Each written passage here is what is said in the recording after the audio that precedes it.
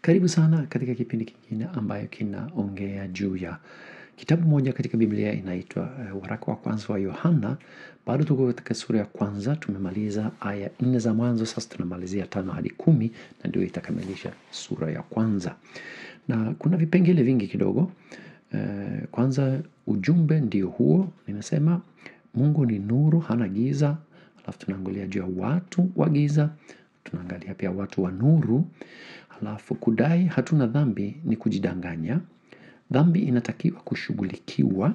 Kusema hatutendi dhambi ni kumfanya Mungu kuwa mwongo. Hizo ni points zetu, ni nyingi kama unavyoona, kwa hiyo tutajaribu kuyapitia kwa haraka kidogo. Lakini kabla hata ya kusoma andiko au kuingilia mafundisho, kama huja subscribe kwa channel, ninakushauri ufanye hivyo sasa. Bonyeza ile kengele ya kupata taarifa wakati video inatoka, na kama unapenda video zetu, onyesha hiyo pia kwa kuonyesha ile kulike au kucomment yale ambayo tunafundisha. Hiyo yote inasaidia channel yetu. Kwa hiyo tuanze kwa kusoma hiyo sehemu, halafu tutaanza kupitia tuseme kipengele baada ya kipengele. Inasema hivyo: na hii ndiyo habari tuliyoisikia kwake, yani kwa Yesu, na kuhubiri kwenu, ya kwamba Mungu ni nuru, wala giza lolote hamna ndani yake. Tukisema ya kwamba tunashirikiana naye, huku tukienda katika giza, tunasema uongo, wala hatuifanyi iliyo kweli. Bali tukienda katika nuru kama yeye alivyo katika nuru, tunashirikiana sisi kwa sisi, na damu yake Yesu mwana wake yatusafisha dhambi yote. Tukisema kwamba hatuna dhambi, tunajidanganywa wenyewe, wala kweli haimo ndani yetu.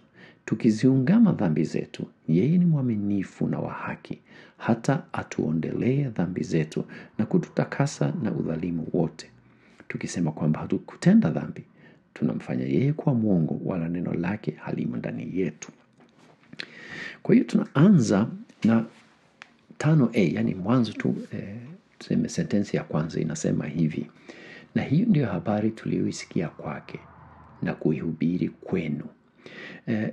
Yohana katika aya ya kwanza hadi ya 4 amerudia na kurudia kusema kwamba ujumbe ambayo tunauleta ni ujumbe ambayo tumeupata kwa Yesu. Tumeuona, tumeusikia, tumemgusa. Yani anataka kuonyesha kwamba tunayoleta sio kitu ambayo sisi wenyewe tumetunga au tumebuni.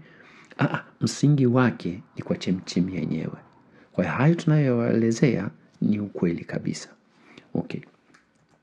Halafu katika mwisho wa aya ya 5 inasema hivi: Mungu ni nuru, wala giza lolote hamna ndani yake.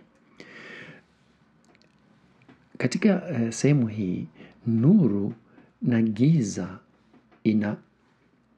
inawekwa kwa pamoja au inalinganishwa, na kama giza ni kinyume cha nuru. Nuru na giza havina ushirikiano. Mmoja akiingia, mwingine lazima atatoka. Hiyo tunafahamu. Ukiingia katika chumba usiku kina giza, unapowasha taa, giza linatoweka, nuru inaingia. Ukizima taa, giza linarudi na nuru imetoweka. Kwa hiyo giza na nuru hazipatani. Yesu pia anajitangaza kama nuru ya ulimwengu, na hiyo anafanya katika Yohana 8:12. Anasema hivi: basi Yesu akawaambia tena akasema, mimi ndimi nuru ya ulimwengu. Yeye anifuataye hata kwenda gizani kamwe, bali atakuwa na nuru ya uzima. Okay? Mfano wa Mungu kama nuru ya watu pia tunaiona katika, kwa mfano, Kutoka 13:21. Nitaisoma hiyo pia. Bwana naye akawatangulia mchana ndani ya wingu mfano wa nguzo, ila waongoze njia, na usiku ndani ya moto mfano wa nguzo, ili kuwapa nuru, wapate kusafiri mchana na usiku. Kwa hiyo wakati wana wa Israeli walipotoka Misri wanakwenda kwenye nchi ya ahadi, mchana jua lilikuwa linawaka, hawahitaji nuru ya ziada. Alikuwa Mungu anatembea ndani ya wingu. Usiku ile wingu ikabadilika ikawa ni moto ambaye pia iliwapa nuru. Kwa hiyo watu wake walitembea katika nuru. Mungu anahusika sana na nuru. Hata ukiangalia Mwanzo wakati inaongea juu ya uumbaji, nuru ina sehemu ya muhimu sana pale. Na kuna baadhi ya maandiko ambayo inaongea juu ya nuru. Unaweza kuangalia Zaburi 27:1 au 119 na mstari wa 130. Na pia kuna maandiko ambayo yanamuunganisha Yesu kama nuru. Na hiyo ni muhimu kwa sababu hiyo inaonyesha kwamba kama Yesu ni nuru, inamuunganisha na Mungu sana. Yohana 1:4, 8:12, 9:5, 11, 9 hadi 10, 12, 35 hadi 36 ni maandiko ambayo yanaongea juu ya Yesu kama nuru. Sasa maana ya Mungu kwa nuru ni nini? Hadanganyi, habadiliki, kauli yake ni ya kweli, hana dhambi, yuko wazi katika habari zake zote. Yeye yuko wazi, hana ubaya, hawezi kukudanganya. Ahadi yake katika Biblia inasimama. Ukifuata ahadi zake ujue kwamba siku mtakapokutana siku ya kiyama, ahadi yake ni vile vile, hata kudanganya siku hiyo. Halafu tunapata kitu ambayo inaongea juu ya watu wa giza sasa. Katika mstari wa 6 inasema hivi: tukisema ya kwamba tunashirikiana naye, huku tukienda katika giza, tunasema uongo, wala hatuifanyi iliyo kweli. Kuna watu wanaodai kuwa wamo katika nuru, wanajidai kuwa wanamfuata Mungu, wanajidai mambo mengi sana, lakini mambo yao yanawasaliti. Wanaendelea na matendo ambayo ni ya giza, hawafuati nuru. Na hiyo inawasaliti, inaonyesha kwamba wanaongea lakini ni mdomo tu unakwenda, lakini sio kweli. Na sio tu wanajaribu kudanganya watu, wanajidanganya wao wenyewe pia. Kwa sababu mtu ambayo hatembei nuruni, na kutembea nuruni ni kuruhusu Mungu kumlika ndani yako na kuonyesha zile tabu, zile dhambi tunasema, ambayo inawezekana ikawa ni tabia, inawezekana ni mawazo, inawezekana ni matendo, mambo mengi tu tunaita katika neno moja tunaita ni dhambi. Mungu aweze kukuonyesha kuna nini ambayo unahitaji kushughulikia ndani ya maisha yako, na unaanza kuishughulikia wakati Mungu anadhihirisha kwako. Huyu ni mtu ambaye anatembea nuruni. Si kwamba hana matatizo, si kwamba hatendi dhambi, lakini nia yake, anapogundua kitu ndani yake anaishughulikia. Tofauti na yule mwenye giza, atakwambia kwamba unajua hiyo kitu kidogo tu, watu wote wanafanya hivyo bana, mtihani wanaita wakati wanaangukia, lakini hawataki kuitambua na hawataki kuiacha. Wanataka kuishusha iwe kitu ambayo haina uzito sana kusudi uweze kuendelea nayo. Mungu anasema hivi, usidanganye. Katika Yohana 3 na mstari wa 19 hadi 21 tunasoma hivi: na hiyo ndiyo hukumu ya kuwa nuru imekuja ulimwenguni, na watu wakapenda giza kuliko nuru, kwa maana matendo yao yalikuwa maovu. Maana kila mtu atendaye mabaya huichukia nuru, wala haji kwenye nuru, matendo yake yasije yakakemewa. Bali yeye aitendaye kweli huja kwenye nuru, ili matendo yake yaonekane wazi kuwa tendwa katika Mungu. Hapo unaona tofauti ya watu wa nuru na watu wa giza. Watu wa giza wanapendelea ile giza. Watu wa nuru wanavutiwa na nuru kusudi yale ambayo labda hayajashughulikiwa na yale ambayo yanashughulikiwa yawekwe wazi. Watu wa giza wanapendelea kukaa gizani kwa sababu hawapendi kudhihirika, hawapendi kufahamika kwamba wana mambo yao ambayo sio mazuri. Haya, sasa tunakwenda kuangalia watu wa nuru. Tuliangalia watu wa giza, sasa tunakwenda kuangalia watu wa nuru. Inasemaje juu yao? Bali tukienda katika nuru kama yeye alivyo katika nuru, tunashirikiana sisi kwa sisi, na damu yake Yesu mwana wake yatusafisha dhambi zote. Kwa hiyo kama vile ilivyo na watu wa giza, hata watu wa nuru naweza kuwatambua. Kwanza wana ushirikiano wao kwa wao. Wakristo ambao hawashirikiani na Wakristo, hao wako katika mashaka. Unaona? Kwa hiyo watu wa Mungu tunashirikiana, tunajitambua kama watu wa Mungu. Katika Yohana, waraka wa kwanza wa Yohana na mstari wa 5, sura ya 5 na mstari wa kwanza inasema hivi: kila mtu aaminiye kwamba Yesu ni Kristo amezaliwa na Mungu, na kila mtu ampendaye mwenye kuzaa, yani mzazi Mungu, amependa hata yeye aliyezaliwa na yeye, yani mtoto wake Mkristo. Kwa hiyo ina maana ya kwamba tunapompenda Baba Mungu, lazima pia tupende wale watu au watoto wake, na Wakristo tunajiita watoto wa Mungu. Sio sawa na Yesu alivyo, lakini sisi ni watoto wa Mungu, ni wana wa Mungu, kwamba tumekombolewa nawe, sisi ni kama vile tumezaliwa naye kwa mara ya pili. Alama nyingine ni kwamba wanajiepusha na dhambi. Wanapotambua dhambi maishani, wanaiungama na kuliacha. Hiyo ni tabia nyingine ambayo wanao Wakristo. Hawatetei dhambi kama matatizo kidogo au kila mtu anafanya.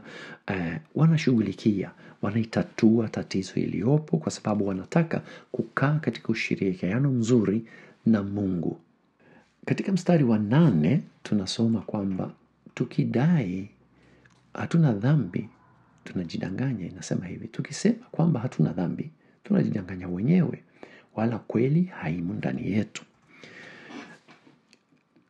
Anayesema hana dhambi anajitambulisha kama asiyetembea katika nuru moja kwa moja. Mtu akisema mimi sina dhambi bwana, tayari anajitambulisha kama mtu ambaye hatembei katika nuru, anatembea katika giza, kwa sababu anakataa neno la Mungu. Biblia inasema kwamba sote tumeambukizwa dhambi kwa urithi kutoka Adamu na Hawa. Hiyo tunaweza kusoma katika Warumi sura ya 5 na mstari wa 12. Nasema hivi: kwa hiyo kama kwa mtu mmoja dhambi iliingia ulimwenguni, na kwa dhambi hiyo mauti, na hivyo mauti ikawafikia watu wote kwa sababu wote wamefanya dhambi. Kwa hiyo ni imani ya Kikristo ya kwamba Adamu na Hawa walipoanguka dhambini, hiyo ilituambukiza sisi, tuseme mvutio na hata ile hali ya dhambi. Kwa hiyo kama hujaungama dhambi, hiyo ni sehemu moja. Unahitaji kuungama dhambi, kuwekwa sawa na Mungu. Kwa hiyo hii ni kama tunaita ni dhambi ya urithi ambayo tunayo sisi wanadamu.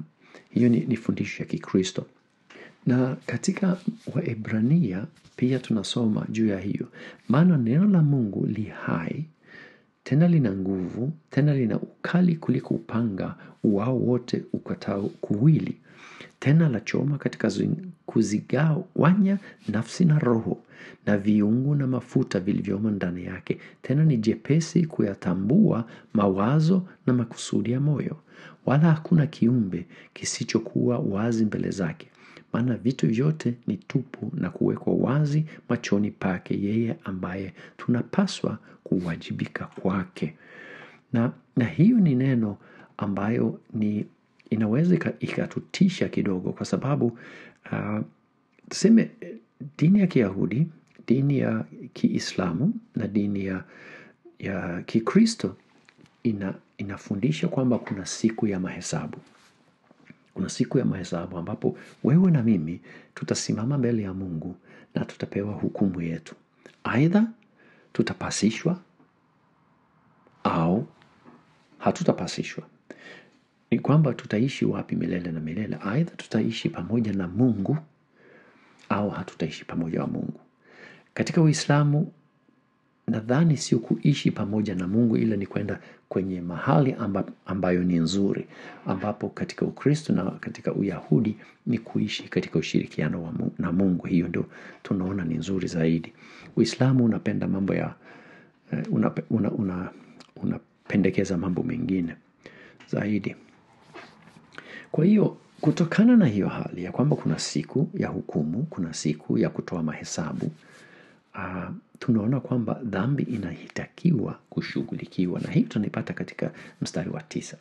Tukiziungama dhambi zetu, yeye ni mwaminifu na wa haki, hata atuondolee dhambi zetu na kutakasa na udhalimu wote.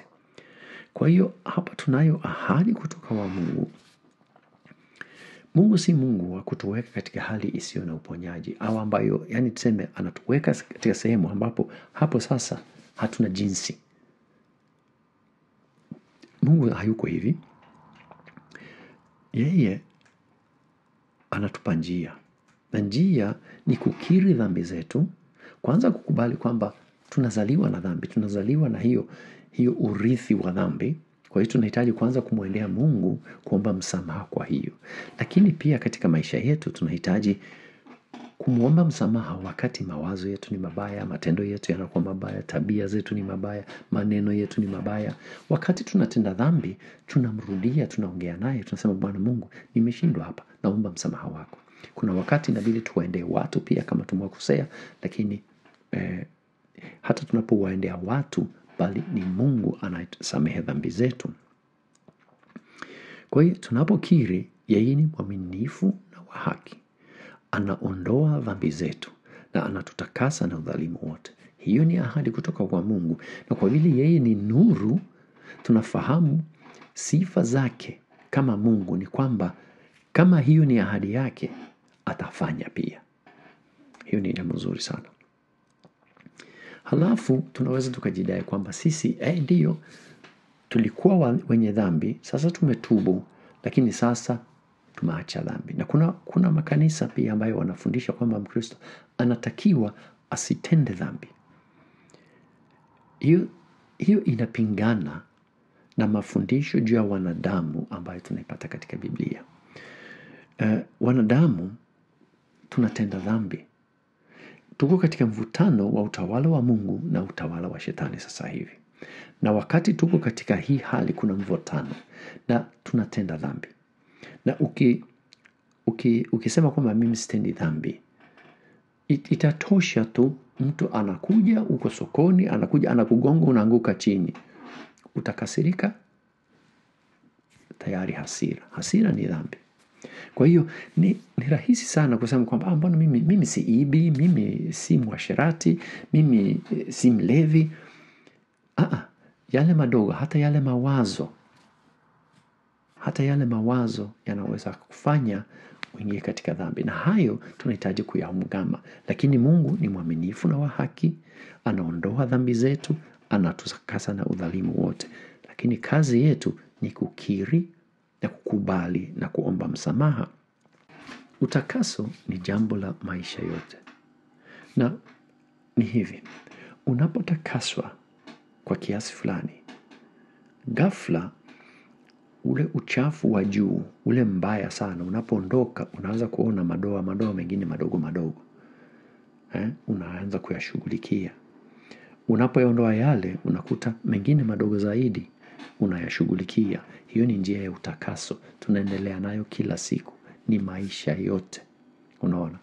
Na kila siku tunafanya mambo ambayo tunahitaji kumwomba Mungu msamaha. Labda wazo tu ambayo sio nzuri, labda neno tu, labda tunatamka kitu ambayo tusingetamka, au tunatenda kabisa mambo ambayo tusingetenda. Kwa hiyo ni zoezi ambayo tunajifunza hapo, lakini uzuri ni kwamba anasema mimi ni mwaminifu na mimi ni wa haki. Nimekuahidi kwamba nitakusaidia. Anaondoa hiyo dhambi unapokiri, anatutakasa na udhalimu wote. Hiyo ni ahadi moja kubwa na matata sana. Basi kipindi hiki kinaishia hapa. Tunaendelea na Yohana. Kwa hiyo nafikiri itakuwa ni kila baada ya wiki moja. Wiki ya katikati ninajaribu kuangalia swala moja ya Kiislamu, halafu nyingine tunaendelea na somo hili hapa. Nadhani itakuwa hivyo. Kwa hiyo kama umefuata mpaka mwisho, Mungu akubariki, nashukuru. Asante sana, na bila shaka tutaonana katika vipindi vingine siku za mbele. Asanteni.